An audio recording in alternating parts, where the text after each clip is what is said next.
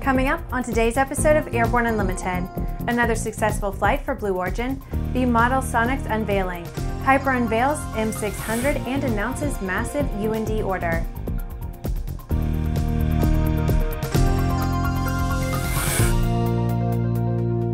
I'm Bree Cross, it's April 5th, 2016, and this is Airborne Unlimited. Blue Origin completed another successful launch of its new Shepard booster, and this is the third successful use of this booster and the third successful booster recovery.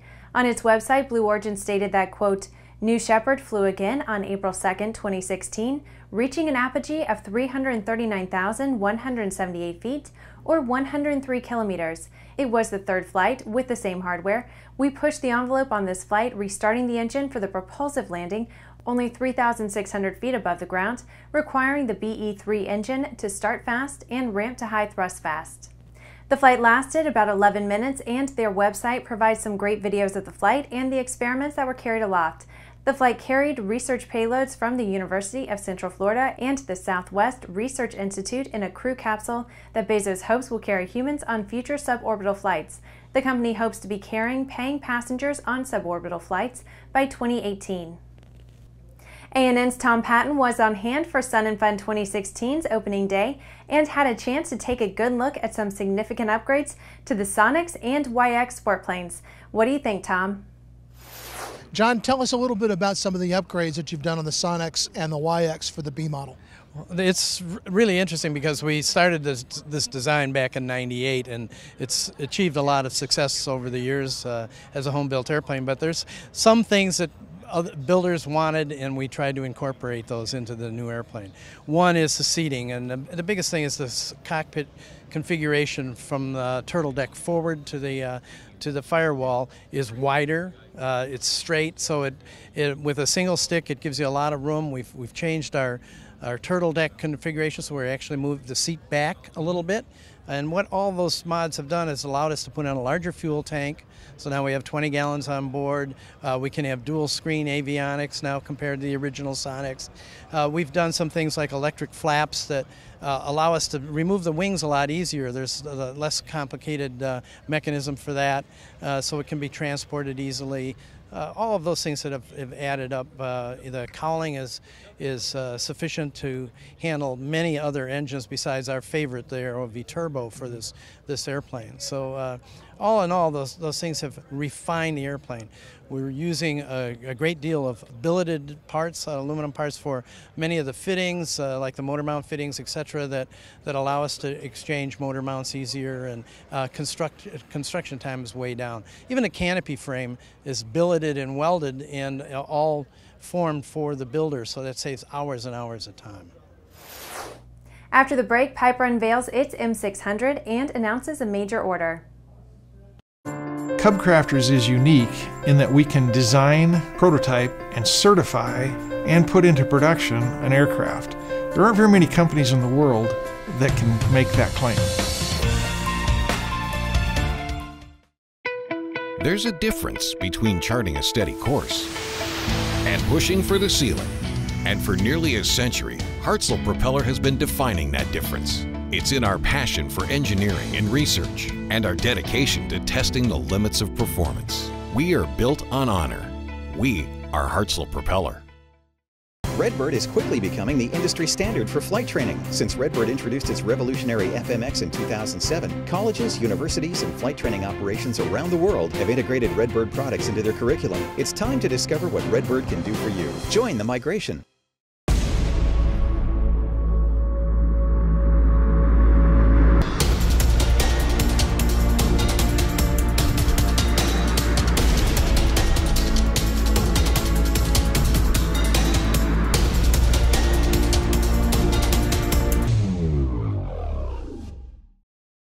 Welcome back. If you would like to be a supporter of Airborne Unlimited, send an email to jim@aero-news.net.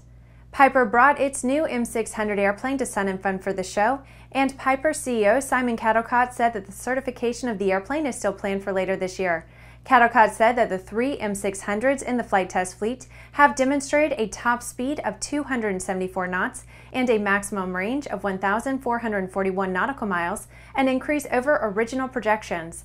He also said that Piper is targeting final FAA type certification of the M600 in the third quarter of this year. He also announced that the company has made a deal with the University of North Dakota's John D. Odgaard School of Aerospace Sciences to supply more than 100 single-engine trainers for the school. Piper Seminole twins have been a staple in the program for some time, and Cattlecott said that now the students will also begin their training in Piper aircraft. The order will replace the institution's current fleet of single-engine aircraft with the Archer TX and its multi-engine Seminole fleet with new Seminoles. Both the Archer and Seminoles are equipped with Garmin G1000 avionics. Deliveries are expected to begin in the fourth quarter of this year and continue for 8 years. After these messages, we will show you where to find the Sun & Fun Innovation Preview. Are you stall smart? Ever since Orville and Wilbur took to the skies, pilots have been taught that the more airspeed you have, the better off you are. But over the last 100+ years, we've learned that's not always the case. Take stalls, for example. The common belief is that if you have sufficient airspeed, the aircraft won't stall. The fact is, an airfoil always stalls at the same critical angle of attack in relation to the relative airflow, regardless of airspeed, configuration, or weight. Learn more at aspenavionics.com. Concorde's recombinant gas RG series sealed battery technology produces a high-performance battery with the advantages of being pre-tested and fully charged at the factory. Find out more about Concorde's entire line of batteries at www.concordebattery.com. Concorde, the heart of your aircraft. Since 2001, MGL Avionics has produced avionics for experimental and light sport aircraft. The flagship product is the IEFIS, a comprehensive next-generation flight, engine, and navigation instrument designed to meet the demands of the modern pilot. See more at www.mglavionics.com. Sandia introduces the new SAI 340 Quattro TSO'd airspeed, attitude, altitude, and slip. With integral backup battery, safety never looked so good. See it now at www.sandia.aero.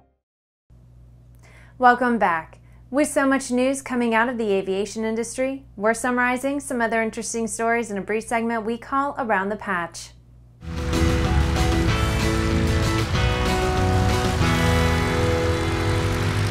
Our Sun & Fun Innovation Preview is online, and it's better than we hoped for. It's over an hour of aero-innovative disruption at its best. You'll see a link to the SFIP in the header of aero-news.net, and it's also available on other sources. A small UAV coalition has reportedly split into 2 factions. 4 of the companies are focused on selling consumer products and are set to form their own organization. DJI, Parrot, GoPro, and 3DR are leaving the fold. Quest Aircraft continues to receive accreditation around the world. New Zealand has certified the Quest Kodiak aircraft, adding to its accreditation in the Asia-Pacific region. Asia and the Pacific Rim are currently the second largest market for the Kodiak. If Drone Wars sounds like the title of a science fiction movie, it's not a movie and it's not fiction. Drone maker DJI has filed a patent infringement suit against competitor Yuneec. It's claimed that products and technology are at the heart of the suit. Parkland College Institute of Aviation has stepped up with an enhanced program to prepare students for air carriers. They have developed a training curriculum that allows students to receive a restricted ATP pilot certificate with fewer flying hours. Well, that's the trip around the patch. Now let's move on to the rest of the news. The NTSB has issued a safety alert addressing concerns for arrivals at major flying events such as Sun & Fun and EAA AirVenture Oshkosh. The alert says these events pose unique challenges for pilots and air traffic controllers that include extremely high-density traffic, special flight and communication procedures, a rapid change in environment, and changes to air traffic control separation standards. ANN has been talking about this in our daily Aero Sports Update reports for the last 2 years. It's critically important that before flying to these air events, or any major air event which involves heavy traffic, that your pilot skills are sharp and your knowledge of all procedures regarding the event is up to date. The Safety Bulletin also reviews accidents that are related to the high-density traffic surrounding large air events. This is a case where reviewing the mistakes other people made can be important to your own safety. Over the next few months, ANN will be reviewing loss of control prevention as it applies to operating in heavy traffic air events. We'll be including specific hints regarding safety at EAA AirVenture in our Aero Sports Update reports. Well, that's our program for today. Remember to get comprehensive real-time 24/7 coverage of the latest aviation and aerospace stories anytime at aero-news.net. Remember that Airborne Unlimited is streamed daily, Monday through Friday, with additional breaking news bulletins for important stories that fall outside of our normal deadlines. Please join us in a growing roster of over 100 outstanding industry associations and organizations every weekday for the best in aviation and aerospace news from the staff of the Aero-News Network, the aviation world's most comprehensive news and information resource.